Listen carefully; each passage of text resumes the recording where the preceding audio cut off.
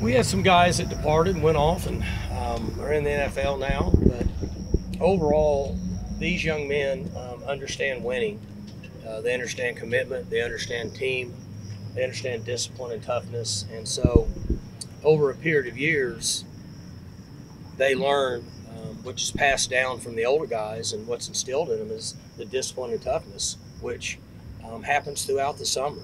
Um, like I shared with them this morning in the meeting, that they're being trained and disciplined and structured over the summer, and they don't even know it, for preparation for today's practice.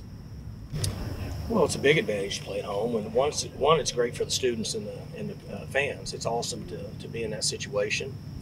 You're always in a comfortable environment. This is a great place to play. It's a difficult place to play for other teams, so it is an advantage for us. Um, when we have to go on the road, we've been in it long enough. I've been here a long time. Our coaches get it, so we have uh, some discipline and toughness that's instilled in our players, and they understand the process. But being here and starting the season here and having a chance to get rolling is obviously an advantage.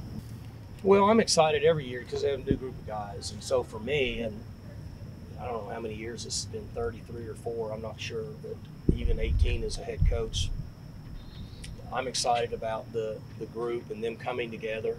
They have to create their own identity. It's another thing that I mentioned this morning to them in the meeting, that this team, as what Coach Glass has said about their training in the off season, like all the other teams, they have to create an identity for who they are, and they have to come together as a group. Coaches don't play. We're not in the games. They have to decide what their commitment level is going to be. So those are the fun things for me, is to watch them grow and develop. Well, they're going to go and get their reps and compete.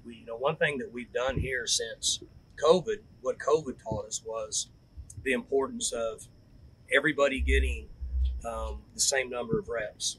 In years past, I'm repeating myself now, but in years past, ones and twos got work. One's got the most, two's got 80%, three's got probably 10%. And then when COVID hit, we didn't have any idea who was going to be able to play. So all three units got the same number of reps.